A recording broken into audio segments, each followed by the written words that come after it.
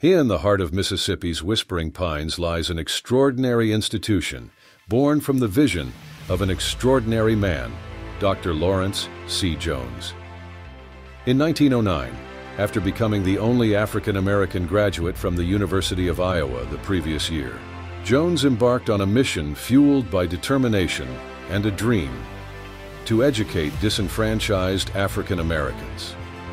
His journey led him to the Piney Woods area, where amidst nothing but pine trees, an old log cabin, and a clear spring, he founded what would become a beacon of hope and enlightenment. One day, under a cedar tree, a boy with a book turned upside down revealed the dire need for education. This moment sparked the beginning of Piney Woods School. As word of Jones's teachings spread, the community came together to support his vision. The generous donation of a cabin and 40 acres by the sole African-American landowner in the area, coupled with materials from a white lumber mill owner, enabled the construction of the school. It was a collective effort, with the entire community, regardless of race, contributing to the cause. As we trace the school's evolution, witnessing its growth from humble beginnings to a sanctuary of innovation and tradition, we are reminded of the enduring spirit of its community. The Piney Woods narrative is a mosaic of lives intertwined with the legacy of those who walked its paths before, each story a testament to ambition, resilience, and the pursuit of dreams without limit.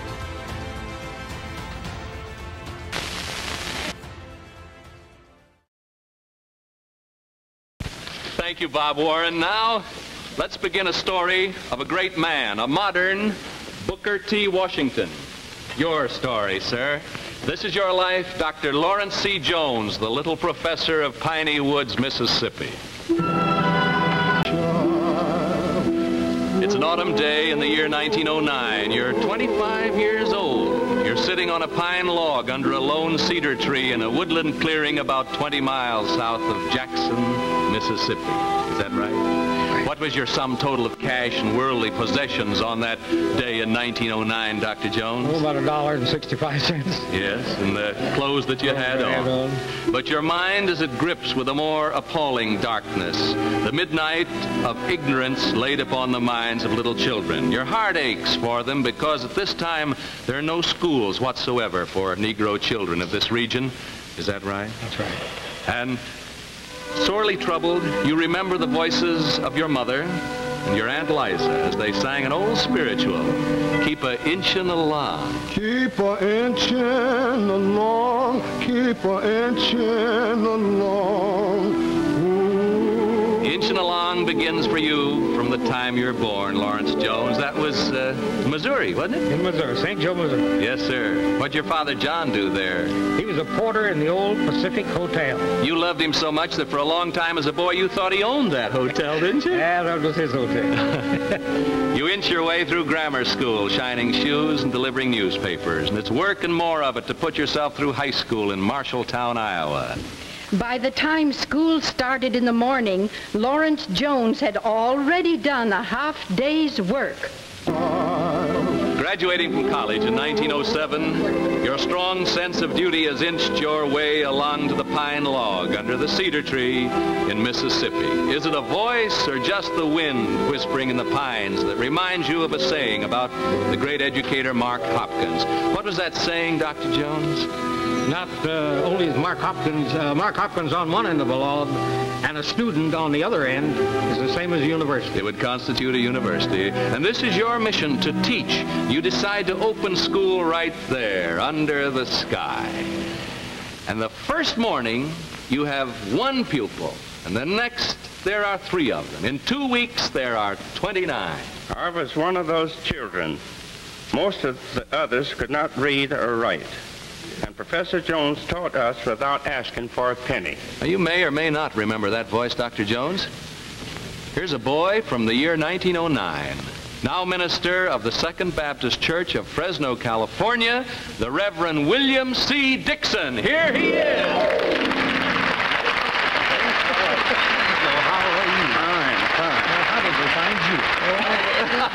What was it like those first weeks in the Piney Woods, Reverend Dixon? Well, when the weather was chilly, we would build a large bonfire. We'd roll our logs together around it and hear the classes. And then we would pew out the benches at recess time. And Professor Jones taught us without asking for a penny. Yes, sir. It must have really been quite an experience, boys and girls of 15, say, coming to start school like that. Yes, because they were unable to read or write. And of course, in return, some of you pupils used to bring your teacher a sack of vegetables now and then, didn't you? Oh, yes, we did when we were able to do so. And it was a saying among the people that Professor Jones ate dried peas for breakfast, drank water for lunch, and he swelled up and burst for dinner. Thank you, Reverend William C. Dixon.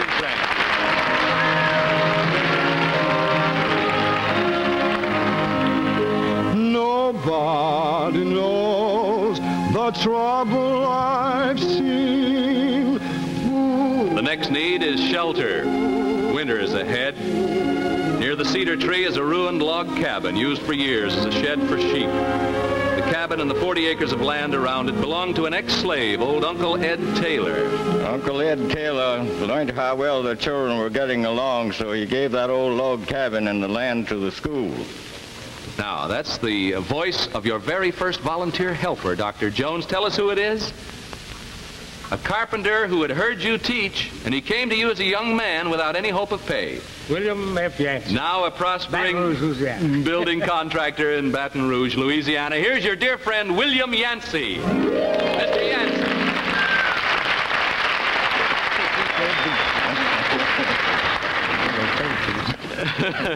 Say those loud. I don't want to miss anything. I want to know, was I turning pale? Oh. Mr. Yancey, you and Laurence Jones put a floor and a chimney in that cabin and divided it into 2 rooms, didn't you? Yes, we did. We fixed the little room so that we could live in it, and the large room was our first schoolhouse. Then the boys helped us to cut down trees so that we could plant a crop so that we could eat. Well, thank you very much, Mr. Yancey. Thank you, sir.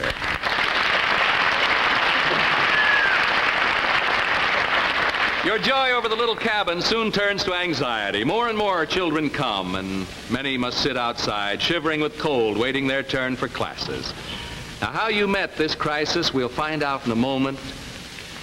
Back to This Is Your Life, Dr. Laurence C. Jones, the little professor of Piney Woods, Mississippi. I've been toiling at the hill so long. Here in the winter months of 1909, 1910, 40 children are overflowing your tiny cabin school. You summon up courage to appeal to members of the rural community. At large mass meetings you do this.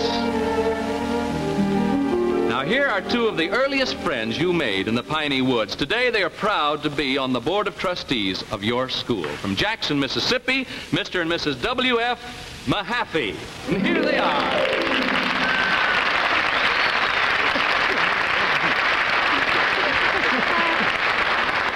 What did Professor Jones say at that mass meeting, Ms. Mahaffey? Oh, his words were quite simple, but most touching.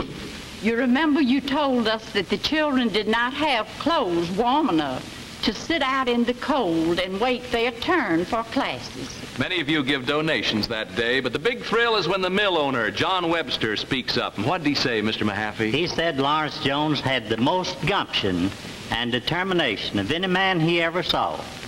He said, Laurence, I'm going to give you 10,000 feet of lumber to build that first schoolhouse right here in our community. And as you need credit, I'll see that it's extended to you. Well, thank you, Mr. and Ms. Mahaffey, for telling us about that great day. Want to hold out to the end. You, the students, and their their parents put up that first building yourselves. It's just completed when one of those Gulf storms blows in. And what happened to the building, Dr. Jones? Blew it down. Yes, sir. But you repair it and keep an inching along. And you never turn any students away from your doors. Some of us came with a sack of sweet potatoes, some with a couple of geese, some of us empty-handed. But the little professor gave book learning free to all. The voice of a girl from your second graduating class who went on to build 3 rural schools by her own efforts. Now she's back teaching on your own campus. Here from Piney Woods to surprise you is Miss Georgie L. Myers. Miss Myers.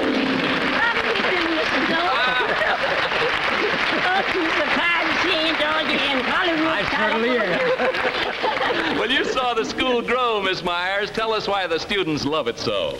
We built that school with our own hand, Mr. Edwards, and that is why we love every board and every brick put into it. Yes, I know. From the first small donations, $20 is used to buy a donkey broken to a plow. You remember that Jenny donkey, Miss Myers? Yes, you remember? I do. I surely do. That donkey helped us to make boarding students come to the Piney Woods School. Otherwise, we wouldn't have had anything to eat. That's right. Well, and of course, the boys built frame dormitories, didn't they? Frame dormitories, and some of them got burned later on. And so new buildings had to be put up. Well, thank you, Georgie L. Myers. Thank you. After Dr. Laurence C. Jones, the Little Professor, captivated the nation with the tale of Piney Woods on that 1954 episode of This Is Your Life. The host called the nation to action, inviting viewers to send in just $1 to support the school. And America responds, blessing the school with over $700,000, a testament to the collective power of the people. Over the years, this beacon of hope and education has continued to draw the attention and generosity of many, becoming a beloved cause for celebrities, dignitaries, and kind-hearted souls alike. Helen Keller, with her indomitable spirit, saw the value of Piney Woods in fostering independence and learning. Charles Schulz, creator of beloved Peanuts characters, shared his warmth and humor in support of the school's mission. James Earl Jones, Morgan Freeman, and Denzel Washington lent their iconic voices to amplify the school's story, inspiring others to contribute. Katie Couric, George H.W. Bush, and Della Reese showcased their commitment to education and youth, underscoring the importance of the work being done at the school. The support didn't stop at American shores. Zambian Ambassador Dr. Inonge Mbikusita Lewanika, an advocate for education globally, recognized the school's impact. Musical talents like Wynton Marsalis and opera singer Denise Graves brought their unique gifts to bear, highlighting the arts as a vital component of education. Statesmen and women, including John Lewis, Carolyn Cheeks Kilpatrick, Andrew Young, and even Coretta Scott King, saw in the school a living embodiment of the struggle for equality and the pursuit of excellence. Figures from the legal and broadcasting world, like Judge Maybelline Ephraim, Kathy Hughes, and the incomparable Oprah Winfrey, have also stood in solidarity with Piney Woods, offering their support to ensure the continuation of its mission. With every gift, every shout-out, these champions weave their essence into Piney Woods fabric, fueling a legacy of resilience and dreams. It's a collective effort that keeps on giving, pushing generation after generation towards greatness. What about living and learning in a place like this?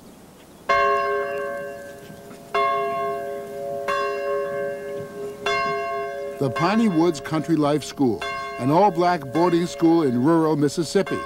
Most of the kids who come here are from poor, single-parent homes. Many come from the toughest neighborhoods in the country. Russell from Detroit is 18. He's been here 3 years.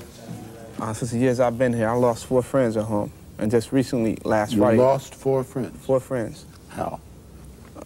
Violence, street violence. I lost... my first year, I lost 2 at the same time. Shot? Shot. Just recently, on last Friday, I lost my cousin. He was stabbed to death. Kiama is from New York, from Brooklyn. Around my neighborhood, it's gunshots, and that's all you hear. It's like, I'm totally aware. As soon as I get off that plane, I know, yeah, this is New York, I'm home. Oh, it's rough, but here is quiet, nice, settled. You know, you don't have to think about, oh, gee, I'm going to school today, I hope I don't get shot. Anything like that. Here, you know, that your focus is education. Piney Woods is about as no-nonsense as education gets in this country. The school was started at the turn of the century by a black educator to provide basic education for the children of field hands. For the last 7 years, the school president has been Dr. Charles Beatty, who's taken the basics, upgraded them, and toughened them. The ethic is the work ethic, the discipline, boot camp. Drugs, absent. Guns, absent. Kids, 300 boarders, grades 7 through 12, present and accounted for. Kids who the sociologists describe as at risk, meaning likely to drop out, get pregnant. All the familiar goodies of American urban life. What percentage of your kids who come here fit that profile or that possibility? 100%. Every youngster that I have seen in the time that I've been at Piney Woods was at risk of becoming a problem for me, you, and society. To get into Piney Woods, a student must have a C average. Tuition is about $3,500 a year, but almost 90% are on some kind of scholarship. No one is turned away because of money. The school raises it from charitable foundations, from corporations like DuPont and Maytag, and from individuals. Charles Schultz, creator of Peanuts, financed the Snoopy Hall dorm. The kids get here because they, or their parents, or someone in the neighborhood wanted to save them. Dr. Beatty says every one of them faced hopelessness at home, or at school, or at both. The programs that we put together are intended to say to the young person that you can be successful, you're just as bright as anybody else, that your primary purpose for being here is to get yourself a good education, and our primary purpose for being here is to make sure that happens. And the best overall average in trigonometry. And it does happen. Standards are high. Grades are monitored weekly. Horseplay is not tolerated. Excellence is demanded and assumed. The place is the opposite of the warehouses so many public schools have become. More than 90% of Piney Woods graduates go on to college, to small state schools, to the Ivy League. Russell's a senior. He's been accepted at 4 colleges. Eric, also a senior, has been accepted at half a dozen. Talicia's going to the University of California. Everybody at Piney Woods must work at least 10 hours a week in a variety of jobs on the campus. Our young people are not used to work. We have a work program, not so much to train farmers, though there's nothing wrong with that, or dry cleaner operators, though there's nothing wrong with that, but to instill a work ethic. We'd like to thank you for the teachers, Lord. And you're going to pray. If you're going to stay here, pray 3 times a day on Sunday.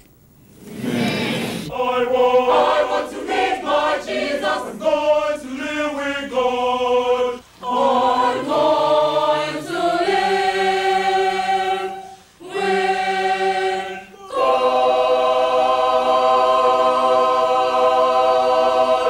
Carolyn, let's get your garbage. The discipline is all about enabling these kids to take control of their lives.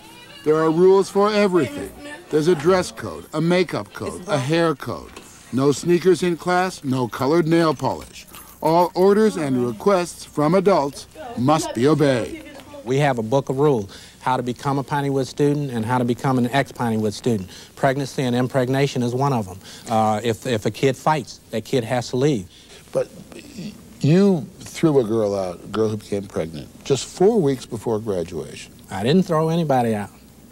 Well, if she had abided by the rules and regulations, she'd still be a Piney Woods student. That seems tough. I mean, why not let her graduate and at least get the benefit of having been here? My philosophy has always been the greatest good for the greatest number, and I agonize often over the fact that some of our young people have to leave. I've shed tears over it, but I can't afford to let one person stop the forward progress of the Piney Woods Country Life School and what we're all about. I have in-house glue. The in-house glue. Dr. B Dr. Beatty. Please, can't you see? Please, can't you see? That this in-house is changing me. That this in-house is changing me. For lesser offenses, there's something called in-house, detentions that last from dinner to bedtime and all day Saturday. The first rule of in-house is utter silence. They were allowed to break it for a few minutes, for our sake. I'm in for insubordination, for not being quiet when I was told to. What are you in for? This is a misunderstanding. I'm in for cutting class. I cut my geometry teacher's class. You knew where you'd end up. I knew I was going to end up in-house with in-house blues. There is, as you know, a great crisis in terms of young black men in this country. It seems to be a crisis with no solution. I would disagree that it's a crisis with no solution. I think the kind of program that we're putting together at Piney Woods might be a drop in the bucket, but at least it's a drop. Male faculty members are encouraged to adopt, as they call it, young men without fathers to guide them. Young men the school feels are in danger of dropping out. And there's the male council, a last-ditch effort to stop these boys from becoming the same as the fathers they do not know. We love you. That's why you're here with us. We love you. We'll beg and plead and whatever is legal, right, and necessary to try to get that point across to them that this is a good opportunity and don't blow it. Out there in the world, you think that the experience here will have shaped you and helped you? Yeah, definitely. Yeah, I know myself, and I'm sure if I was home, I wouldn't be as proud as I am now. I've always been told to walk with your head up, walk straight, be proud, and that has helped me a lot. It's something that you don't learn in public school about black people. You don't see it in books, definitely. Like, you be growing up thinking your people came over with the Pilgrims, and that's not at all right. That's not happening. It's easy for a visitor to this idyllic campus to forget the realities of the lives of so many of these children. The ones who have to steel themselves when it's time to go home. For Monica, life with mother was a trial. I was the mother and she was the daughter. Drugs? Mm-hmm. Strange men around? You know, she would go out and I would be up waiting for her to come in at 3 in the morning. Were you bad? I was bad. 2 years ago, Monica Jackson was doing her best to become a statistic. Skipped school, arrested 3 times, once for attempted murder. The charges were dropped.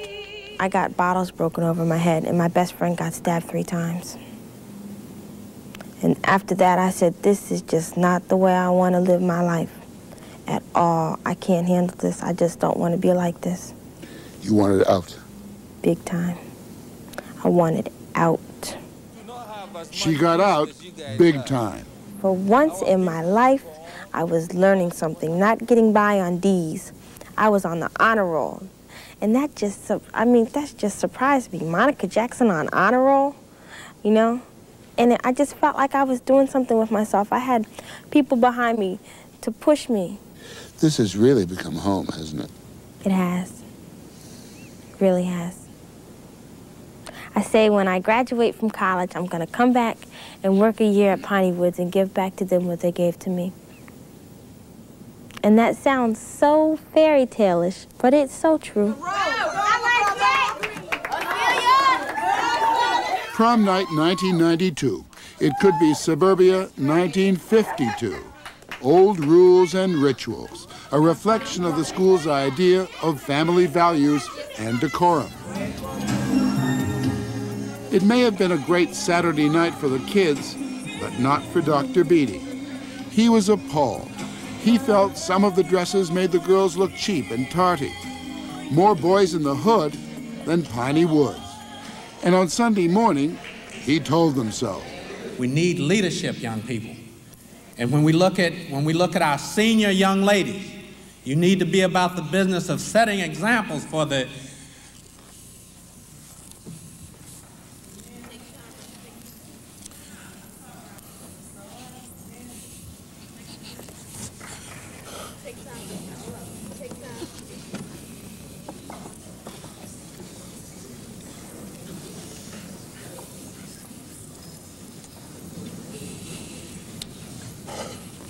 For the young ones who come after you, you don't know how important that is. And fellas, the same goes for you. The young ones look up to you. Don't let them down. Don't just go along with the crowd.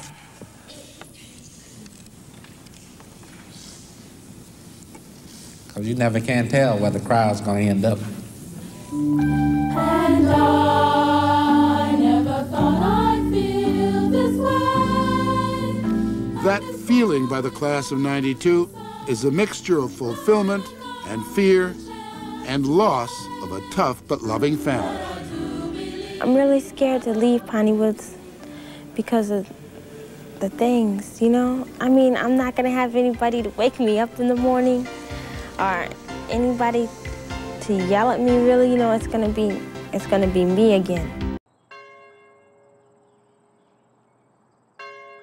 It is fearlessness that enables us to put ideas into practice.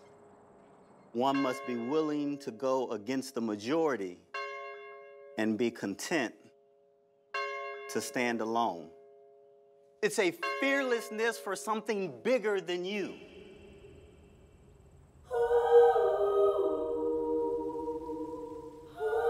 I always thought about the good things in life. And I wish I can go back to that point where it was only good and never reality happening. When Dr. Jones created this, the students were building literally each building by hand. And all of that was around self-sustainability. The farm was what was sustaining them. Y'all remember like a year back, I was like, I want to go to Piney Woods. And then y'all was like, you better be ready. Hey, y'all, we in school. I feel like it's gonna be a good day for real. I got braids. She got braids. Every day I go through this thing of asking myself, you know, what am I really doing? And sometimes I just get lost in like what's happening. You make one mistake, now you're that mistake for the rest of your life. Let me be the mistake in peace. Many of our young people, they're searching for their place in the world. They want to be seen. I still prioritize education. It's a way of proving people wrong. It's a way of showing myself that I can do better than what I was told that I could do. Like, long suffer. Tell me what it means. It means to like stick it out, stick it through. Like, to long suffer is to like stick with a thing. What would be the legacy of the school if, unfortunately, we had to close? That's just not an option. We're the epitome of resilience and hope and all that good stuff, and you can't take that away.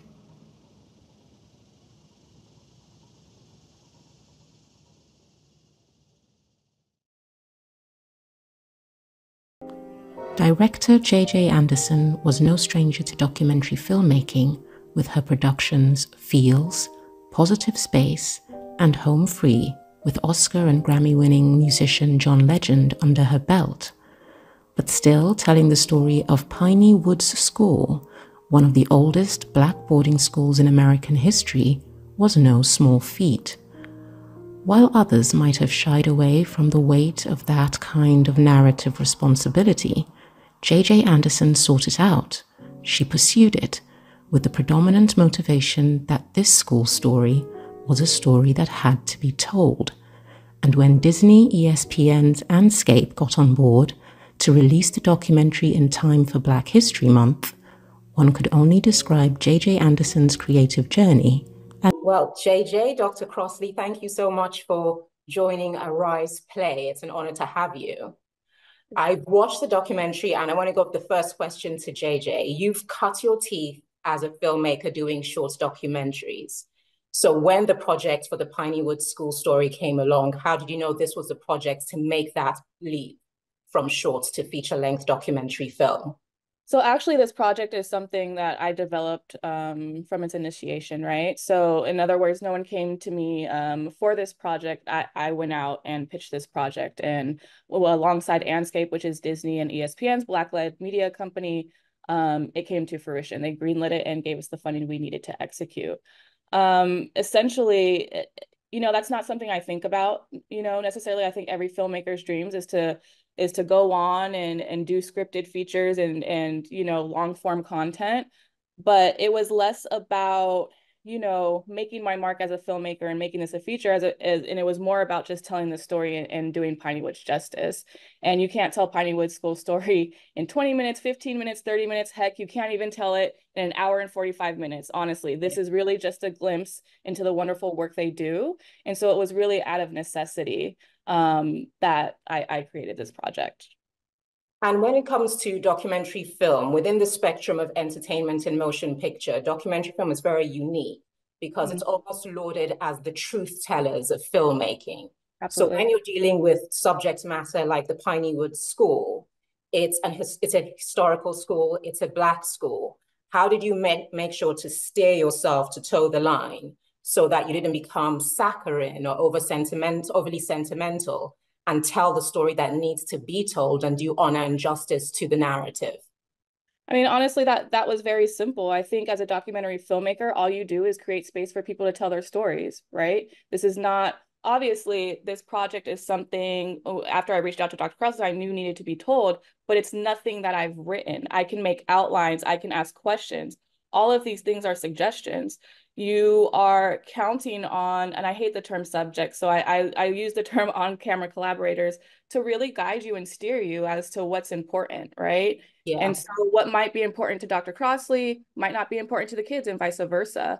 But I definitely wanted to honor the history, and that's kind of what we kick off with. But what you're hearing is their perspectives of their schools. And so for me, it's just about creating space for people to tell their truth.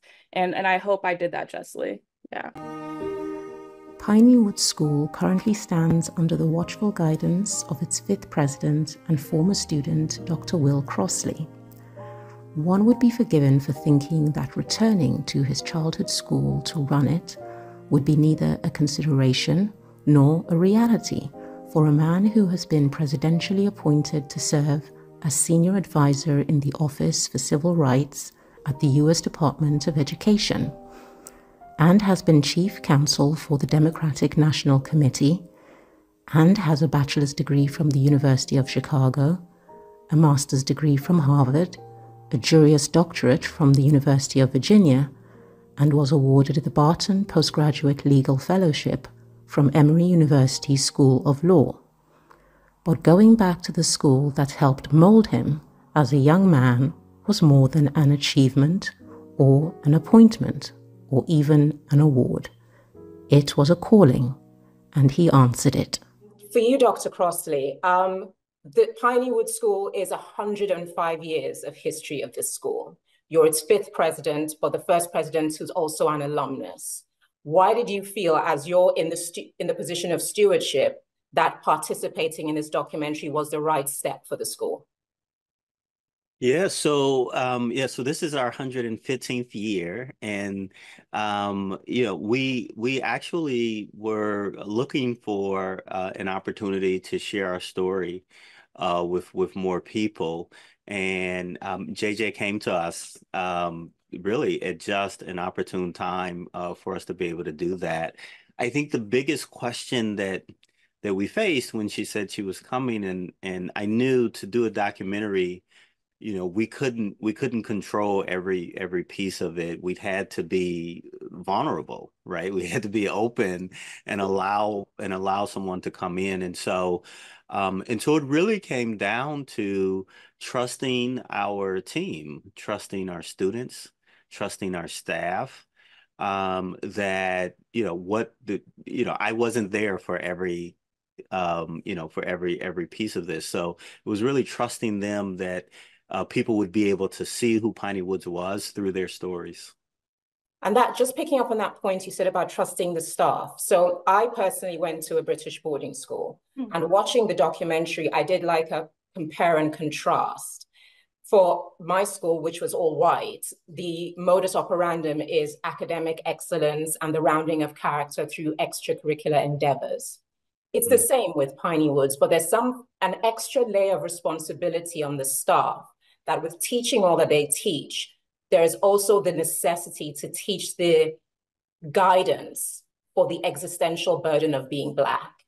Do you ever envisage there could be a Piney Woods where that burden, that responsibility is not borne by the staff? Well, I mean, so the reality for this nation, for the United States, is that, racism, slavery, is a kind of birth defect, right? That this nation continues to grapple with every day. But the message for our young people is how they can achieve in spite of that history, right? The story of Piney Woods is one of achieving, right, despite those odds. And so that's not something you can just assume that young people will get. And so we're quite intentional about helping our young people build a sense of self-confidence that allows them to go out in the world, unabashedly, unashamed, and ready to compete with whoever they encounter. And so I think that's part of who Piney Woods is. I don't know how there could be a Piney Woods without that story. But just personally, just if we could distill it to just you as an individual and the humanity of you, the responsibility of this school is a lot. Why would you choose to go and achieve all the things you have and circle back, come to the school and take the responsibility of I will guide and shepherd the history, the responsibility, the positioning it so it can carry on into the future? Why do that to yourself? Oh, great question. The thing about it is I don't know that I've done it to myself as much as I believe I've been called to the work. Piney Woods, as you'll see in the film, is a spiritual place, right? It's called sacred soil. It's this space where this obligation that we have for what we will be in the world, for the impact we will have on the world, is something that's felt very deeply. When the opportunity, yes, I went to school here and I went out and I did a number of things, and then I had an opportunity to come back to this work. And when that opportunity presented itself, we have a little principle we do here called freedom and responsibility. And of all the things you could do, of all the things you're free to do, what must you do, right? What are you called to do? What is the work that you can uniquely do in the world to impact future generations of young people? And so presented with that opportunity, it was my responsibility to say yes. And I don't know how to do this work every day. I just serve. I just serve as deeply and passionately as I can every young person who's in front of me. And JJ, that point you made about you just create an environment and we don't call them subjects, and let them be them. I was watching this and I remember the scene where the students talk about LGBTQ plus matters. There's such a candor that's refreshing to see, because being Black people, we know that those kinds of topics are very taboo. So do you put that down to the power of Gen Z?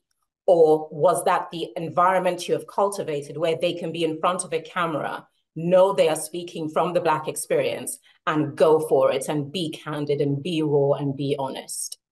I put that down to the power of Piney Woods school kids. I can't speak for Gen Z. I think if you watch the first classroom sequences, you'll see these models of Socratic discussions that Dr. Crossley and his team implement in the classroom, right? And so this is when the kids are given a topic and they're just exchanging at free will their personal thoughts. And a lot of those discussions that we have throughout the film are actually modeled after that, right? And so this is a way of communication that they are used to. That topic in and of itself was one that was consistently coming up. I wouldn't have touched on it if it wasn't. It felt important to the kids. The particular sighting incident that they're talking about was something that was brought up to me, I believe, on the second or third leg of the trip almost immediately. And it was coming from different groups of kids. And so I knew in that moment, obviously, this is something that is sensitive and you're dealing with minors and you have to consider their feelings, not just today, but they're going to evolve and become different people. And so we had very deep discussions about this. And I said, well, if this is something you want to talk about, we're going to support you 100%. And if at any point you are in this discussion and you feel uncomfortable, feel free to stop. But I think that their freedom and, like you said, their strong candor, that is actually a testament of Piney Woods School, because these are the tools that Dr. Crossley and his team are putting in their hands, right? To have these conversations in such a strong way. Because the other thing that I just want you to, like, again, be personal and from an individualistic perspective. Absolutely. As a filmmaker, you're an observer, and the lens is just an instrument that you use to observe. When you see that the participants, they're collaborators. It's just my thing. It doesn't have to be yours. I'm a film student. Subject is such a fundamental term of film. I can't escape it. When you see them it's almost like you can see the paces of adolescence, the growing pains that come with that. And you're kind of steering towards the proverbial quarter-life crisis that comes with being a human being in this world. When you observe that and you see something where I would tell her this, or I would say that, how do you keep that objectivity to just let it be and hope that they go on to find fruition and become all the things that us in the audience are thinking, I wonder what happened. I wonder what came next. How do you keep your hands off it and not just dive in and become a director? You know, I just have an overwhelming sense of pride and understanding in these kids, you know, and I think almost if you interfere with them specifically, what I noticed, if you interfere with their thought process or their feelings, you're kind of ruining a great thing, you know? And so there could never be a point in which I thought, well, let me jump in and let me support here. One, because they have each other, right? These kids, they live with one another. A lot of them have lived together for 2 years. They know each other in and out, unlike anybody else. And so I had faith that they would have each other's backs in this, and they always did. And so I'm not saying they didn't necessarily need me, but they kind of didn't need me.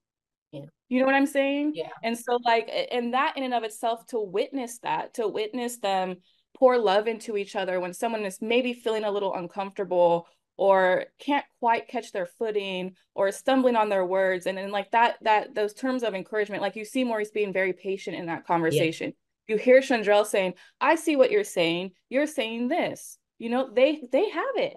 They don't need me, honestly, you know? So it was just about standing back and letting them do their thing, and then just giving them a nod and checking in, and that's it. And then of course giving them a big old hug when they're done. Like they that's what they do deserve, is our hugs, endless amount of hugs. Yeah. In the unique and often precarious landscape of formal education in a modern world that has ever-changing outlooks on history and legacy, the Piney Woods School plays a role that is arguably more important now than it ever has been in its well over a century of existence. Because for young people contending with a future that is unsure and looks nothing like ever before, for Piney Woods and Dr. Will Crossley, it is a battle that must be waged and won at all cost, particularly for those young hearts and minds that are Black in America. So this is a question I was actually going to ask to JJ, but I'm curious to ask it of you, Dr. Crossley. One thing I really enjoyed in the film is something that, from my experience in boarding school going through life, the narrative or this refrain that goes with you through existence as a Black woman, of the strong Black woman, we see all the textures of sensitivity and fragility in young girls, which we are forced to then put it away and deal with the world. How do you observe the young ladies at this stage, knowing what they could become eventually, and help them preserve that tenderness so they can go on being the totality of what it is to be a woman without letting, again, the burden of the Black experience change them? Yeah, no, so I appreciate the question on both a professional level and on a personal level. I'm the father of 2 girls, right? And so I think about when you come to Piney Woods, you instantly realize that we're a big family. And, we live on this campus with these young people every day. And so we really do, they become our children and they become siblings to each other. And so we invest in them as we would our own. And so every morning, you see this at the start of the film, we have a talk we have a devotional time together every morning. And I started doing that. My wife would, she and I would speak life into our girls before they went off to school in the morning. This is when we lived in Washington, D.C. They were not in an all-Black environment that was supportive and encouraged, right? But we thought, these young people deserve the same. Many of our young people, unfortunately, are not coming from environments where people are speaking life and truth into them every morning. And so we're just very intentional about helping them appreciate who they are, right? And then helping them begin to live that out. It's not about another person, right? It's really about who do we see ourselves to be and who are we becoming? Well, JJ Anderson, Dr. Crossley, thank you so much for talking to Arise. The project is fantastic. And I wish you all the best. And I can't wait to what comes next. I think you should do an episode 2 and 3 and 4 and carry on charting these stories. But thank you so much. It's been wonderful. Thank you so much. Thank you. Thank you so much.